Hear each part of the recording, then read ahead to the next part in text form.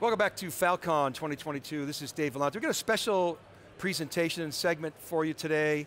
This is wall-to-wall day one of day two's CUBE coverage. JC Herrera is here. He's my designated co-host. He's the Chief Human Resource Officer at CrowdStrike. Craig Neri is to my left. He's the beneficiary and the beneficiary trustee and ambassador of Operation Motorsport and former US Air Force. Thank you for your service. Thank you. And Diezel Lodder, who is CEO and co-founder of Operation Motorsport. Gents, welcome to theCUBE. Thanks so much for coming on. Great to be here. JC, set this up for us. Explain your role, explain the corporate giving, the whole student connection, and the veterans. Take us through that. Yeah, sure. Yeah, so as head of HR, one of the things that we do is help manage part of their corporate giving strategy. And one of those things that we love to do is to also invest in students and in our veterans. It's just a part of our giving program. So this partnership with Operation Motorsport is really critical to that. And if you want to dive a little bit deeper into that, we just see that there's a gigantic skills gap in cybersecurity. And so when there's over millions of open roles around the world and 700,000 of them in the US alone, we've got to go close that gap. And so our next gen scholarships that come out of our giving funds are awarded to students who are studying cybersecurity or AI.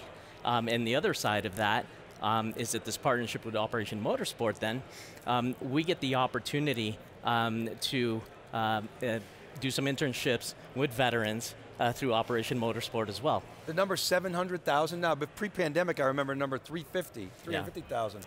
It's doubled now just in the US, amazing. All right, Diezel, tell us about the mission of Operation Motorsport.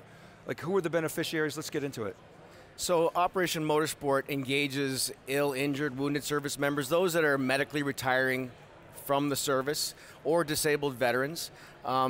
These individuals have been taken out of their units, they lose their team identity, their purpose, and what we do is those that apply to the program and have a desire to work around shiny objects and fast cars and all the great smells, or just car guys or gals, that we have some of those as well, we bring them onto the teams as beneficiaries, so embed them into a race team and give them the opportunity to find something new.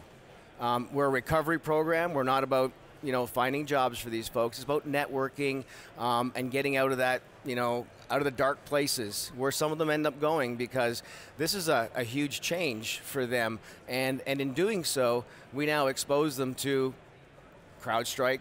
That's one of the new relationships that we have, where potentially, if they want to, they can pursue new opportunities in areas like cybersecurity. And they're chosen through an application process, I'm inferring? Yeah, they just go online and say, through word of mouth or through a friend or through the USO and other organizations, they go online and they click the apply here and they fill it out, and our beneficiary trustee, Craig, calls them up and says, hey, tell me about what you're looking for, and we pair them up with the race team. And Craig, you're also a beneficiary in addition to being the beneficiary trustee, so explain that. What's your story? Right, so I started in this organization as a beneficiary. I was the one that hit the button on the website, and a few minutes later, I got a phone call from then Tiffany Lodder, Diezel's wife, who's our executive director in the organization, and I had that same conversation that I now have with beneficiaries today.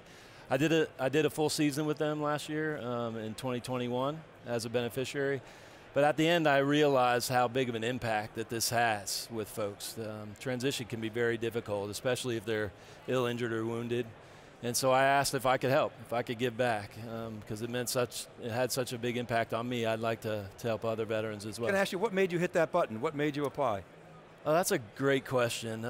So I was one of the very fortunate ones that had a transition coach. I was in the military for 29 years and had a lot of great connections in the military, and was connected to a coach, a transition coach, and just exploring, what that would look like. And she was the one who said, "Hey, why don't we explore this passion of motorsports that you have?" My family had been going to motorsports events for 50 years, and so I thought back, all right, I like this idea. Let's pursue this. So a quick Google search, and Operation Motorsport popped up, and I hit the button. And what programs are available in Operation Motorsport? Yeah, so Diezel kind of outlined it. We have basically 3 different programs. We have our immersion program, which is exactly what Diezel described, where we take that veteran and we actually immerse them in a race team. They're doing exactly what I was doing tires and fuel and whatever the team needs them to do.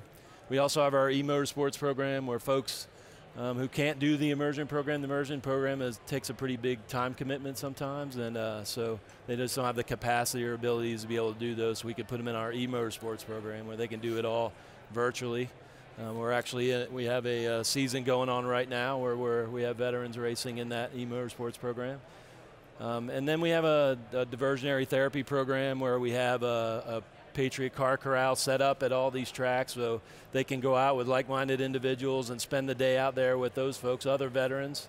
And we do pit tours, and we get them out on the track for a little bit of highway speeds, nothing ridiculous, but we get them doing some highway speeds. So we have a few different ways for them to be involved. So the number 3 is like a splash in the pond, whereas number 1's like full immersion. Correct. And so what are you doing in the full immersion? What is that like? I mean, you're literally changing tires and you're yeah, you name it. You're in that sort of sphere of battle, if you will. The beauty of this is we could take somebody's capabilities and skill set and we can match it to whatever that looks like on a race team. Some people come in and have no experience whatsoever, and so we find a team that needs, that has a development opportunities where they could come in. Their initial job might be to fuel cans, or take tires off the car, wipe the car down. It's little things in the beginning, and then slowly, as they start to grow and learn, then they take on bigger roles. But we also have different positions. They can be immersed in teams, but they can also be immersed in the series. So we have folks that are doing like tech inspections. We have folks that are doing race control up in the tower, directing race operations. So we have lots of opportunities, tons of potential. We foster those relationships and take the folks at whatever their capabilities and abilities are, and find the right positions for them. Thinking about your personal experience, how would you say it affected you? Yeah, to understand that, you really have to understand military transition, and I think that's where a lot of the folks that have never experienced this really struggle. Transition from the military is really difficult, and it's really difficult even if you're not broken or you don't have some kind of illness or injury, but you add that factor into it at the same time, and it can be extremely difficult. And that's why we see like the 22-a-day suicide rates with veterans. It's very, very high, right? And so when you come into this program, it is a little bit of a leap of faith, right? This is very new experience for somebody, right? For somebody like myself, who had 29 years of experience in the military, a very senior person in the military, and now you're at the bottom of the totem pole and trying to figure it all out again. It's a big jump. But what you realize really quickly is a lot of the things that you experience in the military, you experience in that paddock. Same exact things. Lots of small team environment, lots of diversity, lots of challenges, lots of roadblocks, ups, downs. You deploy just like you would deploy in the military. You bring the cars to a track, you execute a mission, then you pack it up and bring it home. So there's so many similarities in the process. Yeah, Diezel, hearing Craig explain that the similarities sound very clear, but how'd you come up with this idea? It makes sense now in retrospect, but somebody just said, hey, we have this and we have this and we can marry them? No, not really, and it's a funny story because I always said, I don't believe in reinventing the wheel. I believe in stealing the car. And so there's a sister organization that we have in the UK called Mission Motorsport. And they invented this 5 years before we did. And they were successful. And I was, through friendships and opportunities, I got to witness it in 2016. So I went over to Wales in the UK and watched it in action. And we were there for one race weekend, Race of Remembrance, which is where we go back to. We'll be going back in November, taking 13 beneficiaries over to race in our own race team for a 12-hour race. And that's a whole other story, but that's where it all started. We saw the opportunities and said, wow, they're changing lives through recovery, through motorsport. And the similarities and what they were achieving, our initial goal was, let's just come back and do this again next year because we need to bring North American transitioning members over to witness this and take part. And then fast forward, we said, why stop there?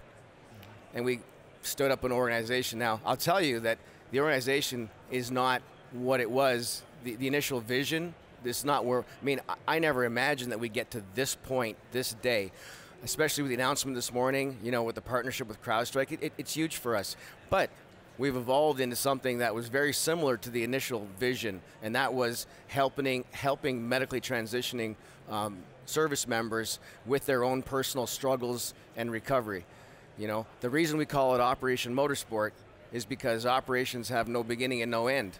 And what we do makes us so different in that we're not a one and done. We take care of these guys. Even when they become alumni, they still come back. They come back to volunteer, they come back to check on their friends and all kinds. It's really, really neat. And JC, of course, CrowdStrike has an affinity for motorsports, right?